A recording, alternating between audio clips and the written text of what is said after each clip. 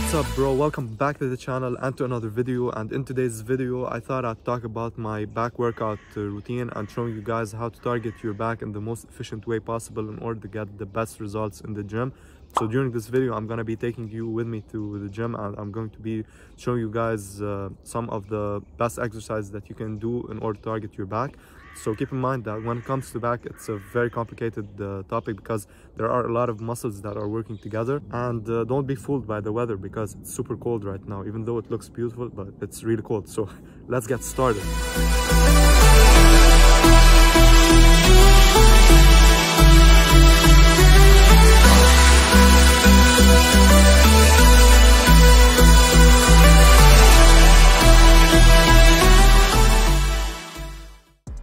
So the first exercise to target your back is going to be the pull-up. The pull-up is a great exercise to target your lats, traps, biceps, and your core in general. Keep in mind that the wider your grip is, the more you're going to target your lats. Make sure the movement is slow and controlled, and you're not pushing with your legs. Keep your legs straight. You want to take them out of the equation and use your hands to pull all of your body weight up and get your chin over the bar. If you need assistance, you can definitely do it on the assisted pull-up machine or use a resistance band to help you go up. The next exercise to target your back, it's the lat pull down, and during this exercise you're going to be working your lats and your biceps. And what I would advise you to do is to keep your elbows tucked in, so you don't want them flaring out, as when you have them tucked in you're going to get the most activation in your lats.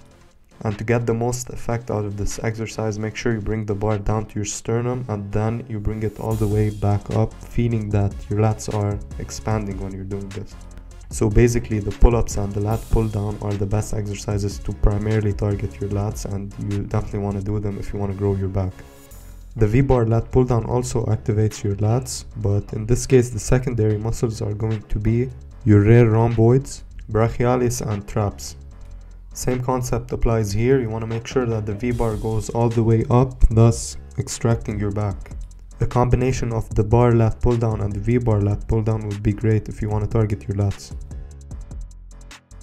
And now move on to the high rows. So during the high rows or the overhead rows, mainly you want to be focusing on starting from a stretched position. So you want to make sure that your hands are all the way up, thus stretching your back. And while doing the exercise, the main point you want to be focusing on, and in all of the rowing exercises, that you want to bring your elbow to the back as much as possible, bringing your shoulder blades together. So you can either do it with one hand at a time or both hands at a time. It all depends on you and on your personal preference.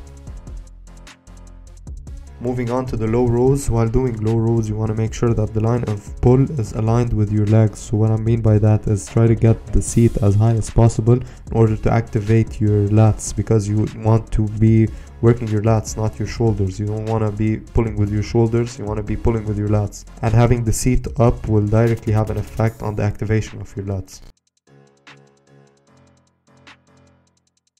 And now I'm on the mid-row machine. Keep your chest pushed to the pad. You don't want your chest to be moving. You want to use it to drive yourself forward as you're pulling back. Squeeze the shoulder blades together. That's basically what you always want to be doing while doing pull exercises.